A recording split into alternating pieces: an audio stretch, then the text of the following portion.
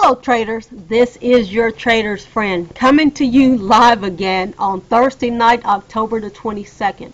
This is a follow-up video to the video that I did today. This is my real chart, so you can see that it's marked up significantly. I don't think I made myself clear enough for traders, so I hope that this clears up what it is that I'm trying to show you. This is my hourly chart, the USD JPY, and I'm going to show you the trade that I took today soon after the market closed, and I'm going to explain to you why I took that trade. When the market closed today, I had this beautiful reversal pattern. So I took this trade long, and now I'm out of this trade. But I'm going to explain to you why I took this trade to the long side. Now, you notice I have my trend line here, but for about 5.5 hours you saw a huge drop in price there. So price had been bearish now for about 5 hours. Then when the market closed, I had this beautiful reversal pattern. I just happened to fall into this on the hourly chart, so I actually entered long on this candle. And I continued to go up. I took my profit.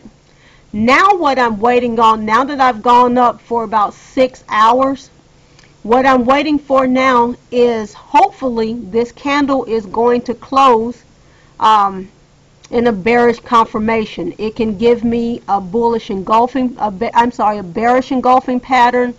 It can give me a dark cloud cover. It can give me a doji. But I'm hoping for a bearish reversal so that I can short this market. And the reason I'm looking to short is because you'll see that this candle actually pierced my daily resistance level from yesterday.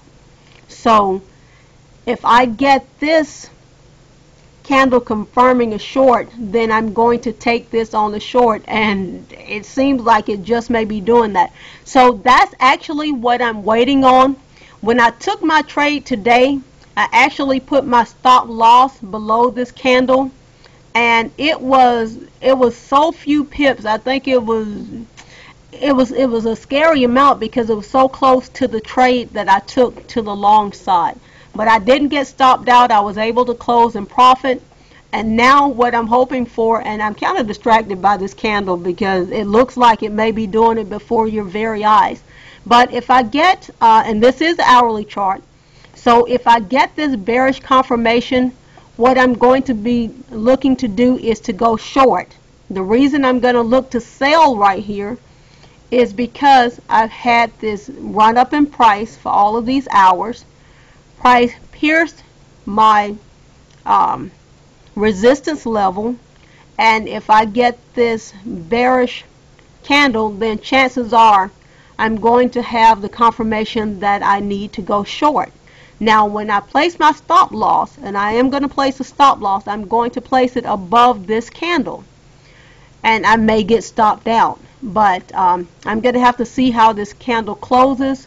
If it closes the way that I want, then I do plan to go short. I hope that makes that clearer. If not, you know where to reach me with any of your questions. Thank you for joining me for my videos. Have a killer Trader Friday tomorrow. And remember, live life well.